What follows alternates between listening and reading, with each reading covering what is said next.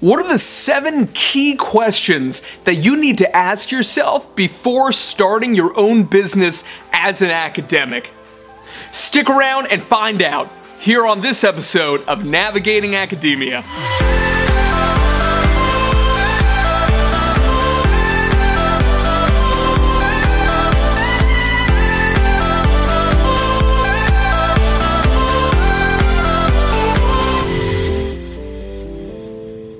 What's up, everybody? My name is Dr. J. Phoenix Singh, and I want to welcome you to this special episode of Navigating Academia, your leading source for guidance on how to be able to advance your career in academia.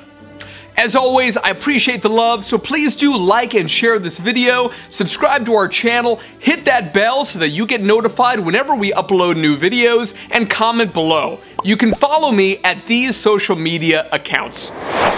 So let's jump right in. You're an academic interested in starting your own company.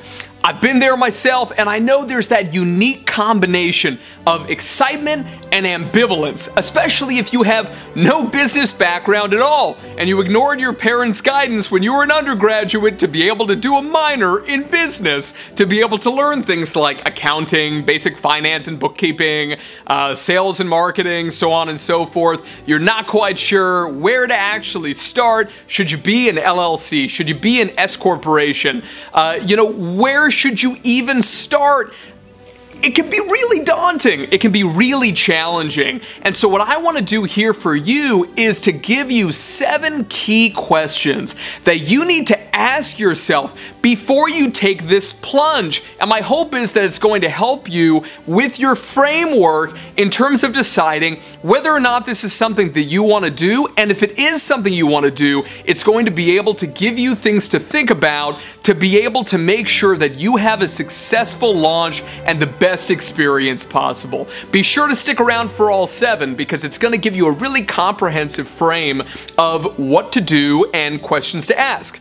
So let's go ahead and get started with question number 1, which is, what kind of a business do you want to start? I would argue that there's, of course, so many types of businesses, but really there are 2 in terms of your conceptualization for today. The first one is what I would refer to as an exit-focused business. This is a startup where the goal is to be able to achieve what they call the hockey stick. The hockey stick basically refers to how much money, how much revenue the company has relative to time. The idea is obviously that whenever you're starting a new business, you're going to have to put money in. And this either means from your own pocket, from friends and family, from, seed capital investors, angel investors, usually not venture investors, not when it comes to, this level of things, just when you're getting started. But money has to come from somewhere, and that money that you have initially, you're gonna burn through it because you gotta build those products and services, you gotta make that website, hire those 1099 contractors, you gotta get the right people on your team and get things built. But if you do it and you use that money wisely and you follow a business plan and you do everything with integrity and you build some high quality stuff, hopefully that's going to start selling. You're going to recoup that initial investment and just make more and more money over time. That trajectory is what people want to see. It's called YOY, or year-over-year growth. It is critical that you establish this as fast as possible, because when it comes to achieving a multiple upon exit, which means that, let's say the gross revenue of your company is $100,000, to pick a nice round number, and you want to sell the company after a couple of years, you don't want just $100,000. You want to establish that the trajectory of that company is such that, yeah, this year it's $100,000, but with new leadership coming in and putting a bunch more money into it and really exploding this thing out in terms of other people getting involved, etc., this could go from $100,000 to $1 million in 3 years. And if you've established that hockey stick, then it's something where they're likely to give you a multiple, which means instead of valuing the company at $100,000, they're going to value the company at, let's say, $500,000, which is a 5-time multiple. So that's what they refer to it as. So if that's your goal, is to be able to, let's say that as an academic you're making $75K a year and you do that for, let's say, 5 years, you know, it's a great salary, certainly, and you can do exceedingly well. If you have an exit-focused business, during those 5 years, you may be able to take some salary from the company, probably not a ton, depends how well the company's doing. But the goal is to flip the company within usually 7 to 10 years. My last company I flipped in 3.5 years. I do not recommend that. I was working literally 7 days a week, and in 3.5 years I took literally 13 days off. And that means I worked every weekend, all year round, and 13 days, that's all I really took, right? So, which is really brutal. It is brutal on your life. So I don't recommend using that strategy. Just take a little while longer. Instead of 5 years, take 7 to 10 years. And that's really par for the course in terms of startups. So that's an exit-focused business. The goal is to never hit a plateau. You never want to be in the hockey stick and then all of a sudden it just starts to taper off and then growth stagnates. If that happens, then anybody who's going to buy the company, sometimes they're going to look at it and say, yeah, I could put resources in and break that plateau. Other people are going to say, listen, these guys, they put in a lot of resources, they're putting in all these man hours, and they're still not breaking through this plateau. I think that it's basically hit the point that it's going to hit, and yeah, it could be income generating, you know, producing ordinary income, but it's not something that I'm really interested in getting involved with at a multiple. So that's important, and it means that you're gonna have to bust your butt incredibly, incredibly hard. Now, the second kind of business, you're still gonna have to bust your butt, right? And it's still gonna be something where, you know, it's gonna be at least 3 to 5 years until you actually start making, you know, any real, you know, money such that it would actually impact your quality of life. But this is what's called a lifestyle business. And a lifestyle business is one where you essentially founded this company and are running this company to supplement, or hope, it depends on what you want, make that your sole source of income if you can build it to be large enough. That is what's called a lifestyle company. Now keep in mind that if you're doing a lifestyle company, usually you're going to keep your job.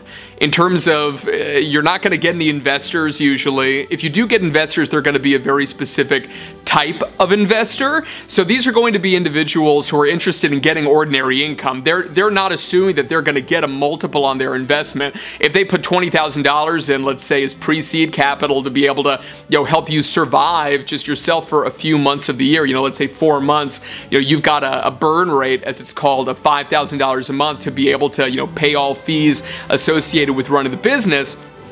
Fine, they're going to fund it, but they're going to assume that they're going to get ordinary income back on that, as opposed to, I'm putting in 20K, and then that is going to not only appreciate, but then when it's flipped, I'm going to get a ton more money. So, you know, depending on the startup that people put money into, keep in mind that that money could go to other places, right? You know, this money could go into real estate, the money could go into the stock market, it could go into bonds, it can go into so many different places. So you really have to have a compelling value proposition to get individuals to even put money in the first place. But if it's a lifestyle company, the goal isn't to flip it.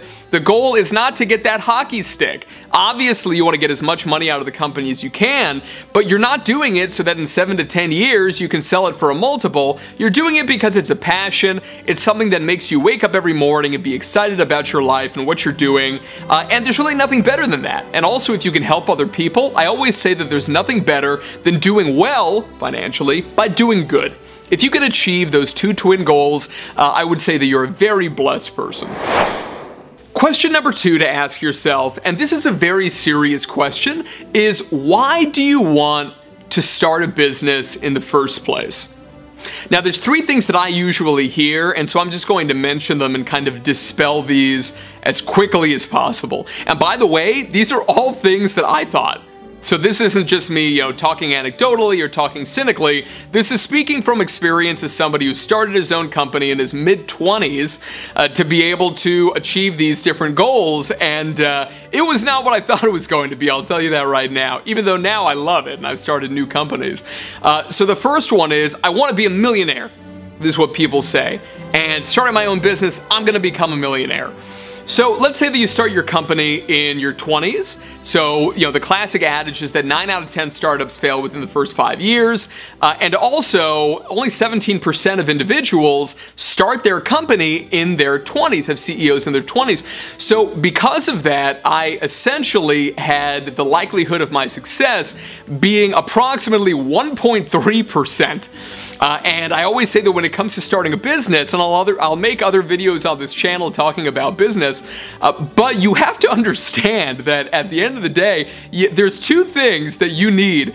You need naivete and you need confidence. If you have those two things, regardless of the age that you're at right now, you can be in your 20s, you can be in your 60s, you need both of those things. And I wouldn't call it arrogance, I would just say confidence, insofar as believing that if you develop certain products and services that you would buy, that other people would want to buy them as well. You need to be really confident of that. And you need to just say to yourself and have the mindset, I have an exceedingly low probability of success. Very, very low probability of success. But doesn't mean that I can't make it. I can make it. I can be one of those people who actually achieves that goal. If you don't have that mindset going in, don't even start the company in the first place. It's going to be a huge pain in your butt, and it's not going to be something where you're going to have a positive experience. You got to get your mindset right before you jump into one of these things. So that's number one. Number two is people telling me, I want to be my own boss. They have a manager they don't like, they have a department chair that they're not fond of, they have a dean that's giving them a hard time. Maybe the university that they're at, they just say, it's too conservative, or it's too liberal, or I don't like the students, they're, not high caliber enough, whatever it is, the facilities aren't nice enough, whatever. But people say, I want to be my own boss. What you need to know is that if you start your own company, every customer you have is your boss. You don't have one boss, you have thousands of bosses now.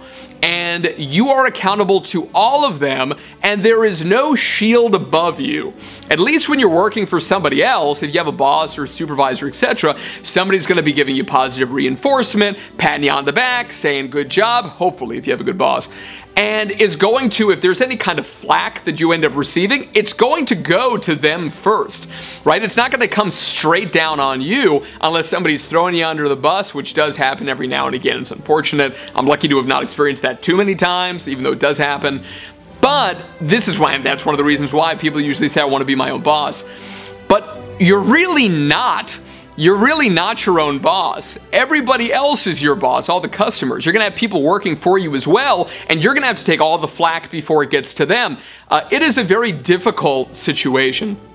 This is something I always think about. The other literature that I'm very involved with is social psychology and relationships and dating and attraction and these things. And everybody always talks about this idea of an alpha in something like, let's say, chimpanzees, etc., or great apes. And interestingly, if you actually take a look at the research that's been done, the kind of biological research and chemical research that's been done on alphas, is that you see their corticosteroid levels are some of the highest in the entire, tribe that they're living within, and their entire pack.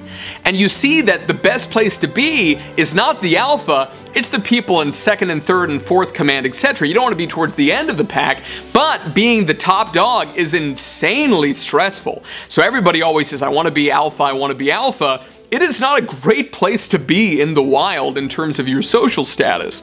And again, it's the same thing being your own boss. You need to know that and really consider it, because a lot of people don't. And finally, people telling me, I want to set my own hours. If I don't want to wake up every day until 10 o'clock or noon, or I want to go to the gym every morning or every afternoon and work from home in my pajamas, whatever it is, awesome. I want to set my own hours. I can tell you right now that that's not going to happen. You're going to have more flexibility to an extent, but your hours go from being 8 to 5, whatever it is, to 24/7.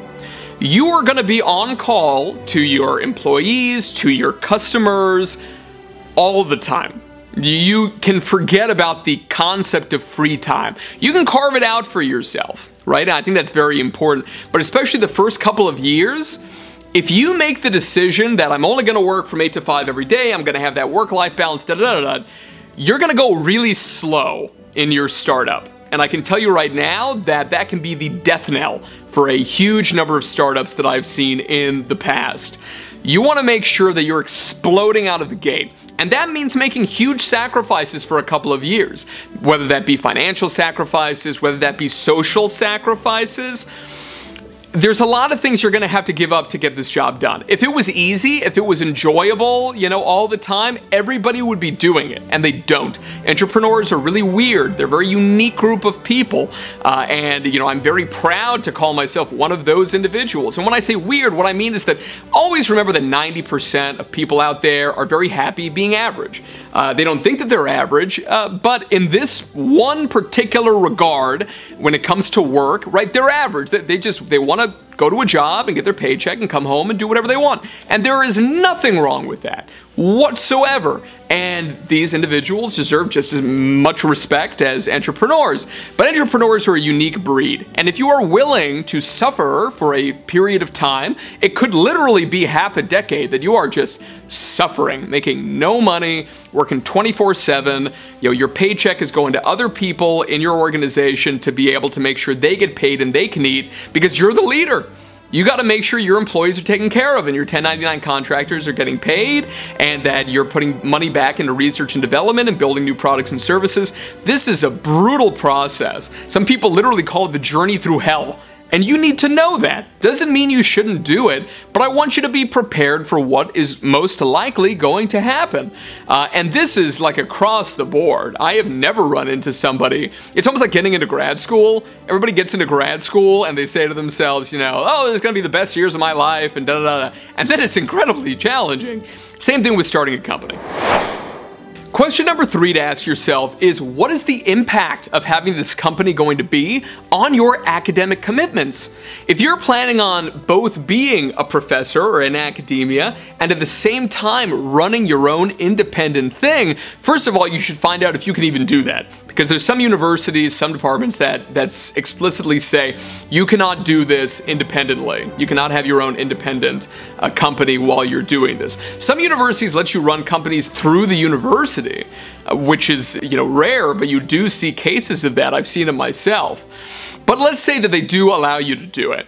Think about your academic commitments. Think about the number of publications you're able to churn out, the speed with which you're able to do it, and the quality of those publications when you're spending all of your time on academia relative to when you're going to be spreading yourself more thin in that regard solely because you're working on a company. And think about it, even if you've got a side hustle, you got a lifestyle company, you're doing it after work, obviously you're working longer hours. That's going to impact you at your primary job. And don't get into this thinking that, you know, you can be all things to all people and do it all with the same quality. Because even if you can for a brief period of time, you're going to burn out, and that is not a good thing. The second thing to take into consideration in terms of academics is the time and emotional energy you have to be able to do things like serving on committees.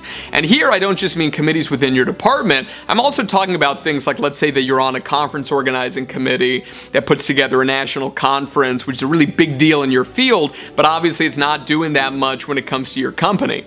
Let's say that it's something like serving on an editorial review board. What if you're the associate editor, let alone the editor of a journal, and you're getting paid to be able to be an editor for that journal? You have to think about these sorts of things. Even if you think you can make more money going it alone, like I said, it is usually going to take you years until you can make the same amount of money that you would do on a side hustle like that. A lot of people, they just can't stand it, especially how hard you have to work, and they end up just saying, you know what, the money's already there, and it's easier, insofar as its availability to get it, to do one of these other side hustles, like copy editing or, you know, doing adjunct work on the side to be able to make extra money, whatever it happens to be, giving trainings, so on and so forth. So take that into account. And the third thing that I want you to think about is where your primary income stream is coming from. For example, maybe right now you're an academic, but you're a research professor, meaning that you get your money by submitting and working on grants. And so if that's the case, Think about it this way: if you're not getting more grants, or your work on those grants with your team is not high quality enough because you're burning the candle at both ends, right? You got both of those wicks lit. Then it's one of these things where you're not going to get invited to be able to do more grants, to be able to serve as a co-investigator or a co-PI or a PI on these grants. And if that happens, your primary income stream just completely went away. So these are considerations that you really need to take into account before starting your company and deciding how you're going to compartmentalize these things and, frankly, survive. Question number 4 to be able to ask yourself is, what is the impact going to be on my family and on my social life?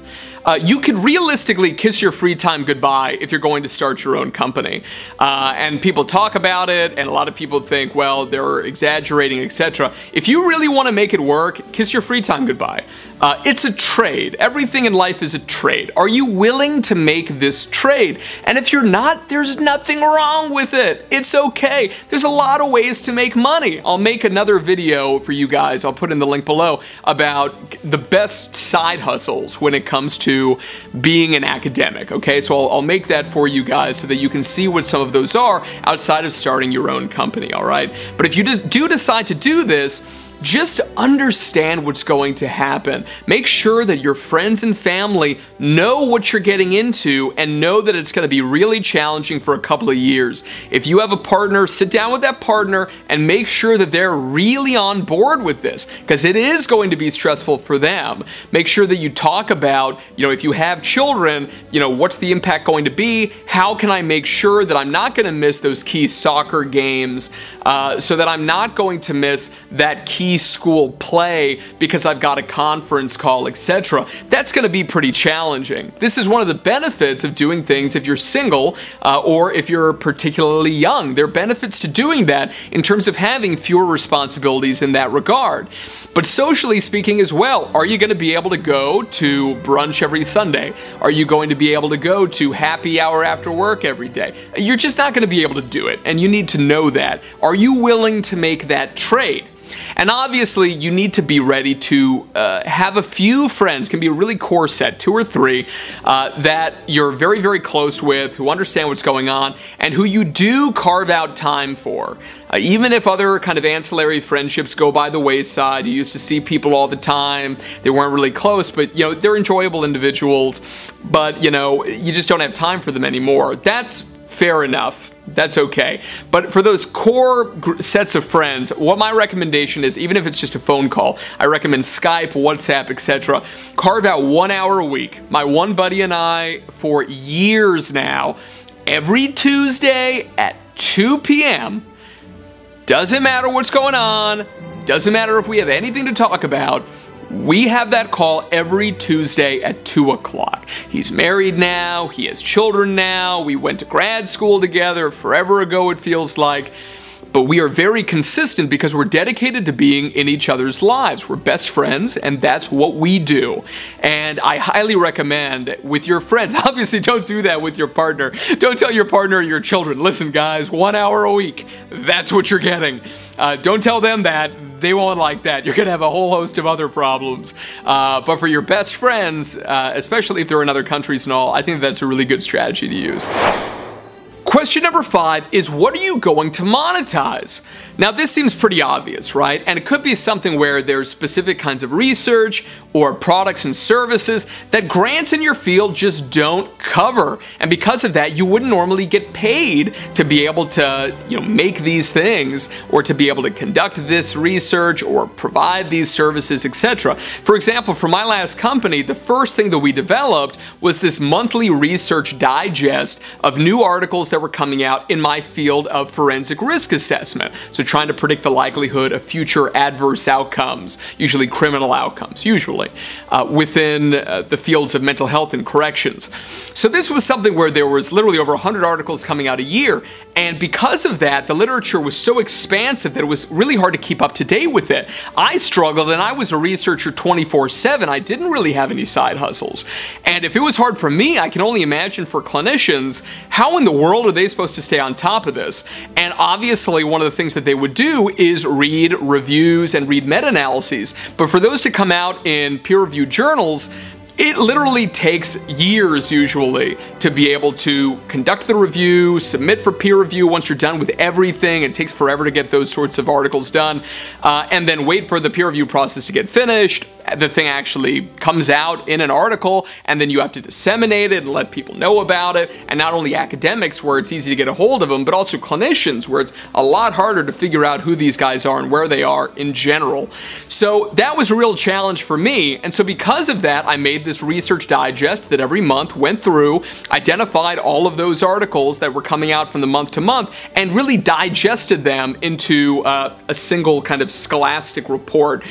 And that's the first thing that we ended up doing. And the reason I was passionate about it is because there were no grants that were going to pay me to do that. And I wanted to find a way to be able to monetize that work, because at first I did it for free, and then it was taking so much time, I just couldn't do it for free anymore. So that's one thing to take into consideration. The second thing, of course, is what skills do you already have that you can leverage? Maybe you want to make a consultation company as a lifestyle company and use a unique skill set you have. So for example, statistical analysis. Maybe you're an expert in a very specific kind of statistical analysis. So for example, hierarchical linear modeling, for example. Fair enough, very few people know how to do HLM. You can market your services and be a consultant and get paid for that. So think about what skill sets you already have and how you can leverage those. Question number 6 is, will there be any backlash? This is something that people in academia really never think about when they start companies. The biggest things that I've run into is, number one, people not understanding the difference between a nonprofit and a for-profit company. They think a nonprofit company is somehow inherently, incredibly ethical, and nobody gets paid anything, and they're doing it out of the goodness of their hearts and these things. And it's one of these things where everybody that I've met who runs nonprofits have amazing hearts. But they're getting paid. In some cases, the executives of these nonprofits are getting paid hundreds of thousands of dollars a year. A nonprofit is a tax code issue. It has nothing to do with the quality of a company, let alone their ability to execute on things that they want to do. A conference, for example, put on by a nonprofit is really no different than a conference put on by a for-profit. This is very critical to understand because people don't get it, and within academia, people are very judgmental of for-profit companies. They could say, you're selling out. This is a cash grab, you're a selfish person, and you're not in academia for the right reasons, and we've lost all respect for you. This can happen, hopefully amongst a minority of colleagues, but you need to expect there to be some backlash that you may never have even thought about. And they also may not understand that there are certain things like building high-quality products and services that can be done much more quickly outside of academia rather than within that scope. Finally, question number 7 to ask yourself is, where are you going to get the money to start this business? I started my last company with $13,000, which was what I had in my bank to invest, and I literally moved back in with my parents from a 6-figure salary in a different country to be able to start my company. Now, obviously, that worked out really well for me, but after a half-decade almost of just total suffering, but it worked out really well. Now I know exactly what to do, and in the subsequent companies that I founded, it is a lot easier than the first go around.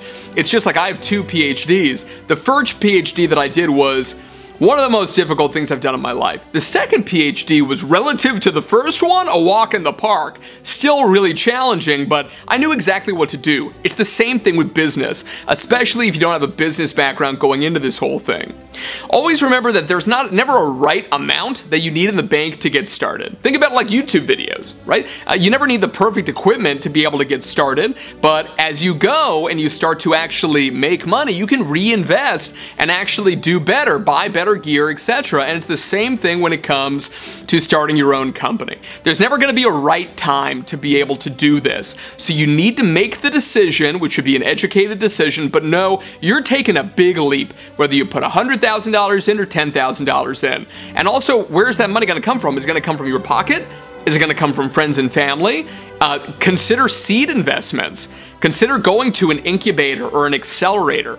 If you don't know what those are, Google them, because you're going to find that there's a number of them wherever you're living right now, and you may never have been exposed to that world of capital investments. And to be able to have a place that's going to provide you with free legal guidance, a free mentor, free office space, for access to free resources, guidance in terms of making your actual pitches for investment in exchange, usually for some equity in your company, these things can be invaluable experiences. And so take a look at what resources are available to you. If you're in the US, take a look for resources in your local Chamber of Commerce. Take into consideration certain things like here in Virginia, in the United States, you're going to be able to get if you're a Virginia qualified business, you qualify for a tax cut on whatever money you're investing in a Virginia qualified company. There's certain things that you really need to find out about. Talk to local lawyers, join a local meetup.com group on entrepreneurs, and find some mentors. Remember that you always need three kinds of mentors as well. You need an old school mentor, a new school mentor, and you need, perhaps most importantly, a just out of school mentor, somebody who's younger than you are, who understands that next generation. So I'm a millennial, I would need a Generation Z, or even younger than that. I would need somebody who really is kind of, having their finger on the pulse of what's going on with the youth. So that you can kind of understand that, because these guys oftentimes are going to be the folks that you're working with. If not now as a 1099 contractor, maybe it's something where they end up becoming full-time employees, maybe they're volunteers of yours, etc. So that's very important, is to be able to get mentors. Alright y'all, thank you so much for watching this episode. I want to hear from you in the comments below. What kind of business would you like to start? Do you want it to be a side hustle or a full-time job? Let's talk about it. Let's talk about your ideas. It'll be a lot of fun in the comments below. And as always, also let me know whether or not there are any particular topics you would like me to focus on in future episodes of Navigating Academia. And don't forget to like and share this video with your colleagues, with your friends, with your students. Subscribe to our channel and follow us on social media. If you're interested in one-on-one career counseling, especially when it comes to business, I offer executive coaching. Let's take you from academia and let's step by step get you into the world of either a private company or starting something akin to a nonprofit. I can help you with these things, and I can help you not only found it, but I can help you very rapidly scale it and get past that pre-revenue stage. It's really important to have an executive coach. I would really love to do that for you, because I know what you're going to go through, and I can really keep you focused to be able to make sure that all that amazing energy you have is going in the right direction. So please do a consultation call with me via the website below, and let's get you going. Signing off, everyone. Have a great day, and I want you to remember to get out there, take chances, and always be your best self. Thank you so much for stopping by, everyone. It's a pleasure to have you here as always. If you enjoyed this video and you'd like to see more in this series on navigating academia, please click on one of these links over here to be able to view more original content. I hope to see you there.